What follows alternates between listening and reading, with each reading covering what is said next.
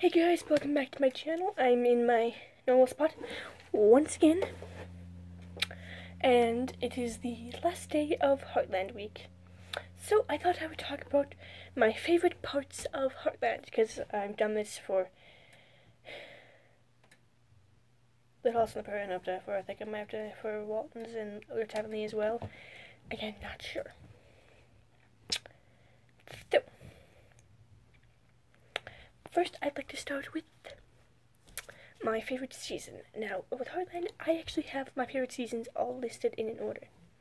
And that order is Season 8, Season 4, Season 10, Season 6, and then I'm lost. Pretty much my favorite season is Season 8. At the bottom of my list are Seasons 1, 12, and 13. So then 11, 9, 7, 5, 3, and 2 are somewhere in the mix. And my favorite episode of all time is Season 4, Episode 10. Mood Swings, or Growing Pains, or whatever it's called. Pretty much episode where Ty and Amy break up for the first time. And the reason is because it gives you that sad feeling, and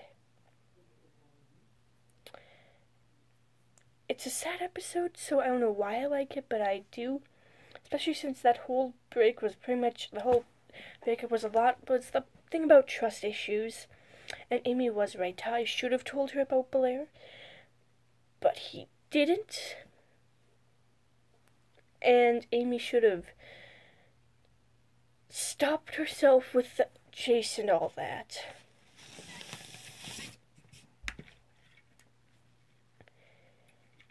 Because, I mean, they both betrayed each other's trust pretty much, and that, I like that because I like trust, and it was also, and like Amy said in Season 5, sometimes a break makes things better, which was a part that I like because it's character development, and you know I'm all about that character development. Favorite character is Ty, and although Jack's up there, but Ty is my favorite character. And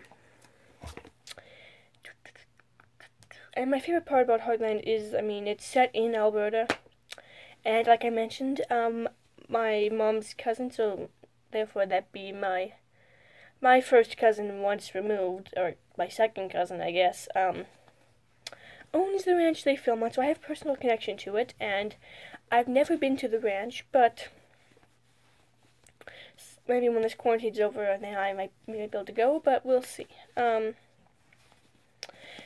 my favorite part about it is that it is in Alberta, so it does deal with like the beef farming, which Alberta's all part of oil, which Alberta is a part of, and it is modern. So, and as you can recall, I did cover in my Should It Be a Christian? If Heartland Should Be a Christian show in about why it is a Christian. It's modern times, and I get that because How to Train Your Dragon, it's Viking times, so it was their culture and religion to believe in other gods, and then with like Little House on the Prairie, Walton's End, Road to Avonlea, it was part of that pretty much. Everyone went to church, whether they believed it or not. Everyone went to church. If they weren't Christian, they went to church. If they believed in God, And then with Heartland, though, it's modern, so God isn't as important in modern times. He's important to me and all the other Christians and believers, but we still kind of set him aside in our lives. Which is why there is no Christian show. So I can't say I like the church scenes, but my favorite scenes are when they're riding and seeing the beautiful country. That's the part I like, is I like the mountains. I live in the Drumheller Valley, so it's hills, but I still like the mountains. Everyone likes the mountains. Actually, that's not true. Some people don't like the mountains. But the part I like about Heartland is that it's a modern show, and they deal with modern world issues, kind of, that the younger audience can relate to. And like I said, when the show came out, I was 3, so if I ended up starting watching it when I was like 10, that means that they would be in season 8, which just happens to be my favorite season. Actually, no, that would make sense then. Season 9.